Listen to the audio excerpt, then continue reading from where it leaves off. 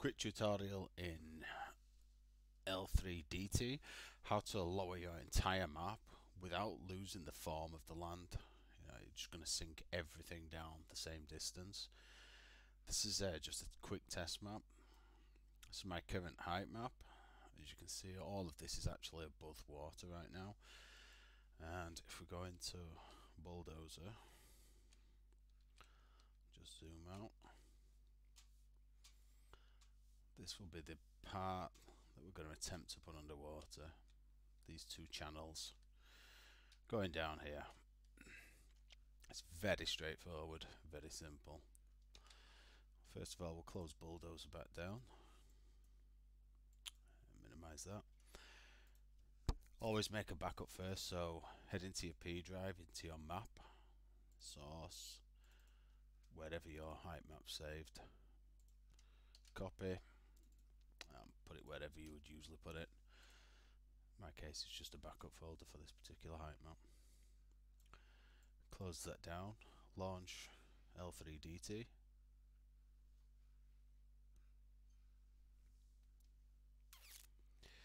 In here, we're going to import height field. So you need to go to your map, GT export, import.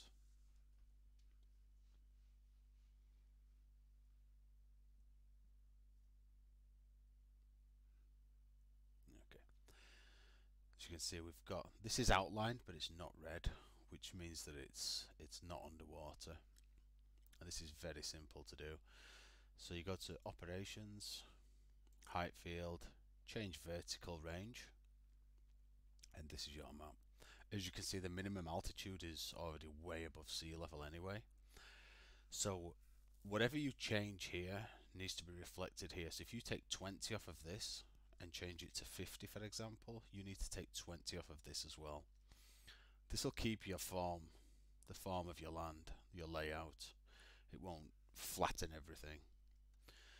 So on this one, we're going to change it to, from this 50, we're going to change it to -20.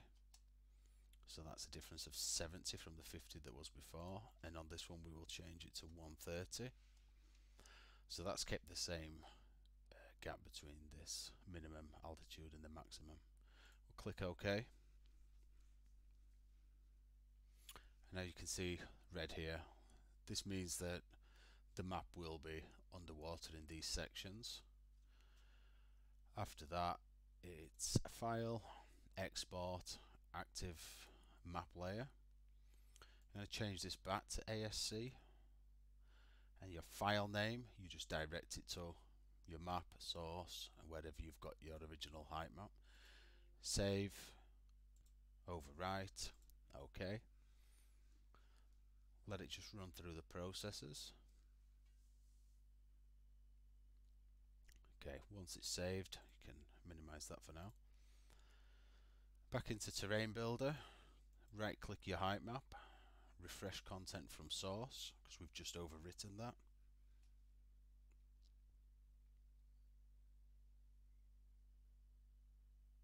With any luck, this should turn blue to identify that there's water there.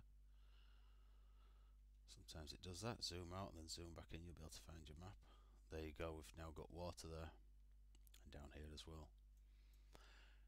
Go back into your map frames, processing, rebuild terrain, click OK. OK. Don't know why that one always locks, but save it. Once you've rebuilt terrain, I always go back to File, Export, Terrain, back into my, and I always export it back to where I've just got it from.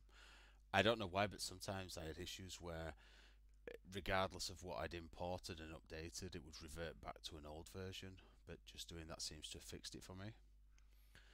So once you've got everything rebuilt, I'm going to go hop back into Bulldozer quickly. So here we are, back in. So we know that there was 2 points down here that should have changed. There you have it. That's the channel underwater. Obviously you could lower that further to get more if you really wanted to. We know that there was a part on the left corner that's also underwater. and the top right is also underwater. Obviously this works with increasing the height of your land as well. That's it. Very straightforward, very fast process. The L3DT may take a little bit longer to process on larger maps, as this is just a test map, but the principle is exactly the same.